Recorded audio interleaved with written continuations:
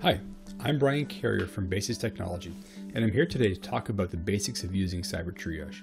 Cyber Triage allows you to easily investigate your endpoints without needing to deploy EDR or maintain a DIY collection of tools.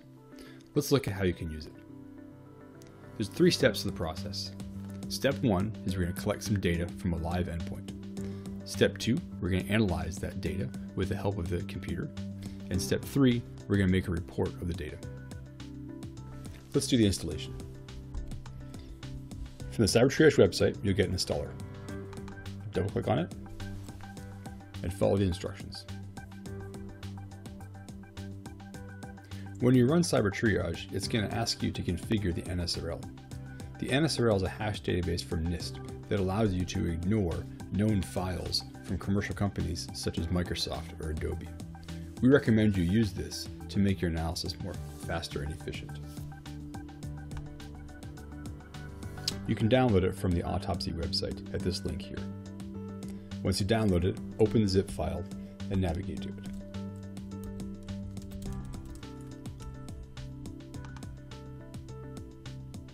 You can also configure PSExec. PSExec allows Cyber Triage to copy our collection tool to the remote endpoint and send data back for analysis. To use this feature, you have to download the PS Tools collection from sysinternals at this link here. Download a zip file, open it up, and browse to that folder.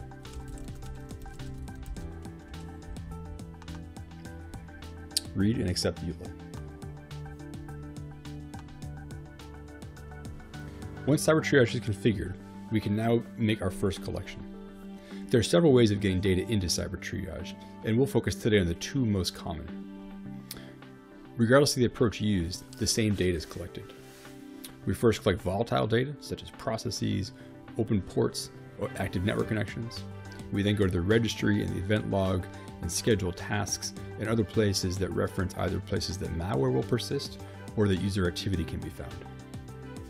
The third phase is where we actually go through the system and scan for other files that weren't mentioned in the event log or registry. That third step is the slowest, and you can disable that with this feature down here. Let's first focus on Live Collection Automatic. In this use case, Cyber Triage is going to copy the collection tool from Cyber Triage to the live system.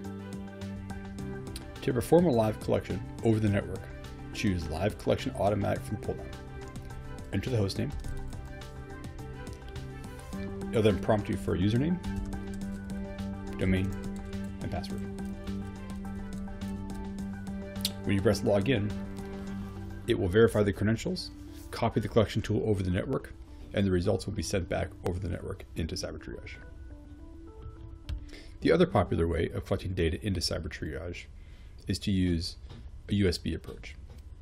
In this case, we will put the collection tool on the USB drive, insert the USB drive into the remote system, save data back to that USB drive, and then bring it back into Cyber Triage.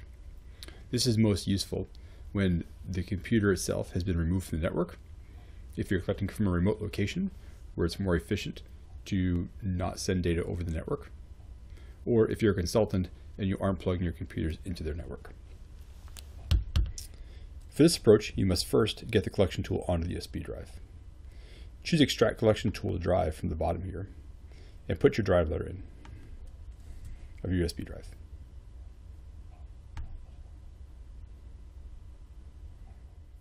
Your drive now has a folder with a Cyber Triage version number in it and 2 programs in it, Cyber Triage CLI, which is the command line interface, and Cyber Triage GUI, which is a GUI wrapper around it. The easiest way to run this is by running the GUI program.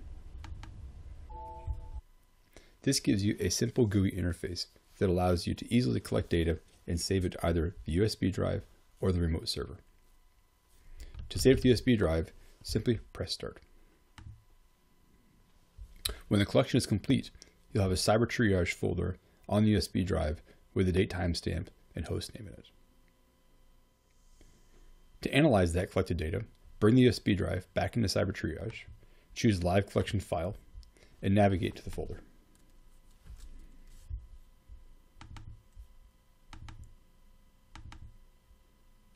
choose the cttout.json file.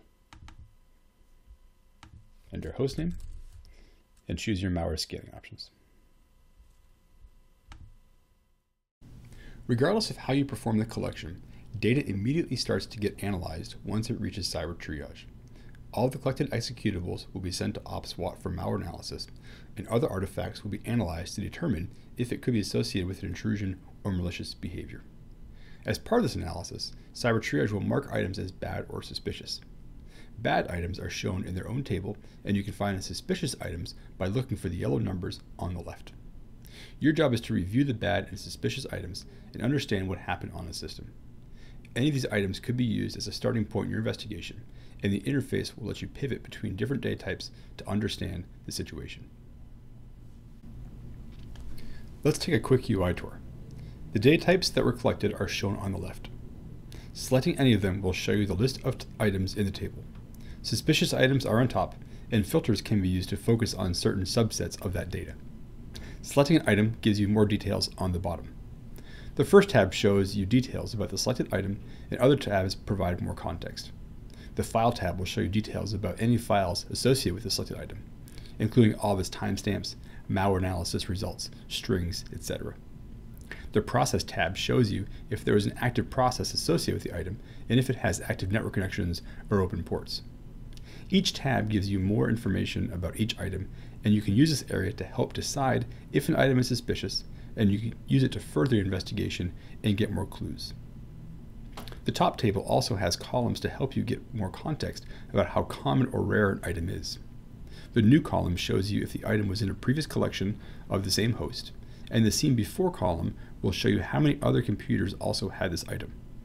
This can help you figure out if the item is common or rare.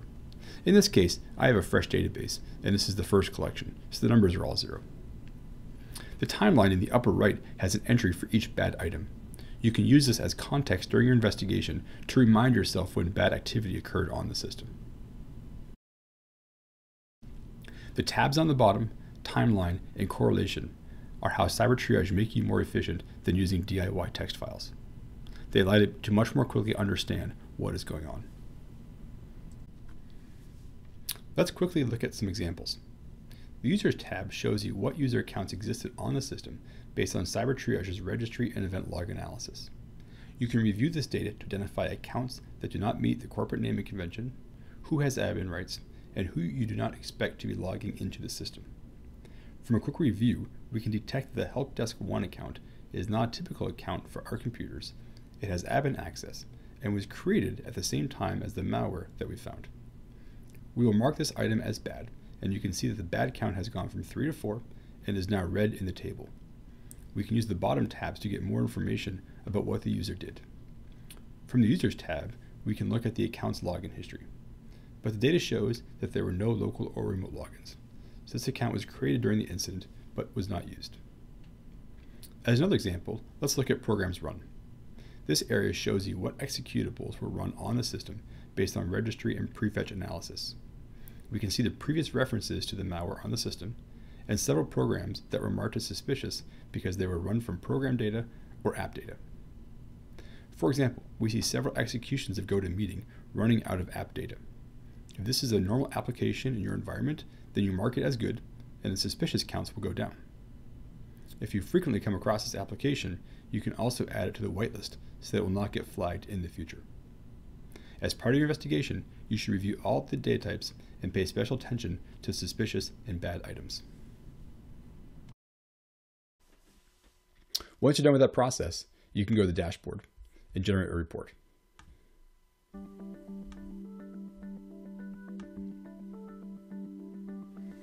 This report contains an entry for each of the high threat and suspicious items, and it comes in both a summary form with a sidebox object for them, or a detailed view that gives you a much more thorough view of each of the items, such as MD5 hash values and date timestamps. Cyber Triage allows you to more easily investigate your endpoints, identify malware, compromised accounts, and other malicious activity. You can get an eval copy from the website, or we can schedule a demo to answer additional questions. Cyber Triage is also available as a team version that allows for more simultaneous collections and allows you to correlate amongst all your colleagues' cases, not just the ones that you worked on. Please let us know if you have any questions. Thanks.